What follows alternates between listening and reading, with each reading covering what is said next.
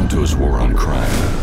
I'm Detective Graff. This is Detective Bateman. The worst offenders are pursued by the detectives of the Specialized Criminal Investigations Unit.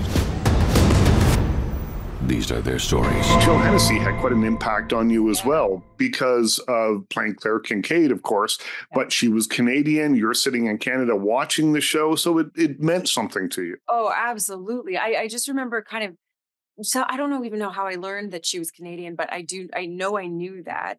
And I just remember watching her and being like, wow, she's in there, she's doing this. Like, I want to do that. And I just thought she was so beautiful and so cool, and she's smart, and she's in there with all the guys. And it is a show, it's always been a show that doesn't really, it's like where everyone involved is sort of considered an intellectual equal, and there weren't a ton of female characters that I was seeing in story worlds populated largely by men who kind of had that same respect written into the roles. And yeah, there's just something about her that I was like, she's allowed to do this. Like, maybe I can be allowed to do this at some point.